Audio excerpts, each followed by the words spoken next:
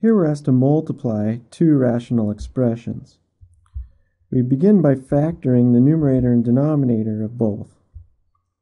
In the first rational expression, we have difference of squares in the numerator.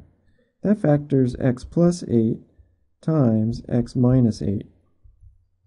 Now I notice we have an opposite binomial factor here in the denominator. Let's go ahead and factor out a -1, and that'll leave us with x minus 8. Now the numerator of the second rational expression here has a GCF. Factoring out x, we'll be left with x plus 1. And finally, the trinomial here in the denominator factors x times x, and 8 factors will use plus 1 and x plus 8.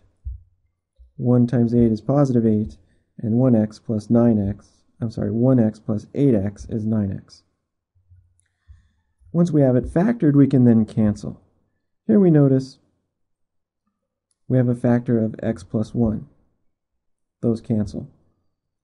In the numerator and denominator, we have factor x minus 8.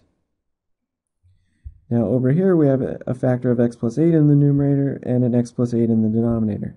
These cancel as well. And what we're left with is x over -1, which we can write as -x.